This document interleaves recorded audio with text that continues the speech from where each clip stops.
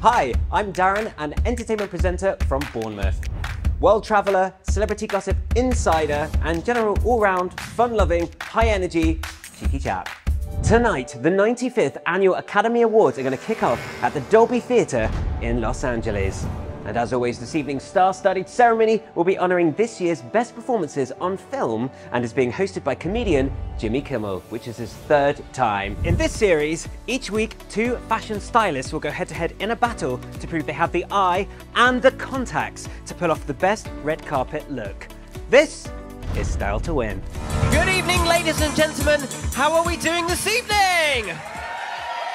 Good. Well, welcome to Live at the Club. On cruise ships around the world, I get to be on stage every single night in front of an amazing audience. And I also get to film a little TV show which goes on to our ship-wide TV for all of our guests. Up to 3,000 guests we have sailing with us. And I get to co-host with the cruise director. I absolutely love my job as a host on a cruise ship. Leading the nominations are buzzy films such as Elvis, Tar, Everything Everywhere All at Once, and The Fabelmans, which are all up for Best Picture. In this series, we're going to take some of the biggest social media influencers, delete their accounts, and be bringing them back to the basics. And for some, it's going to be like coming off the biggest habits of their lives. Over 10% of the Gen Z generation are wanting to start up their own businesses.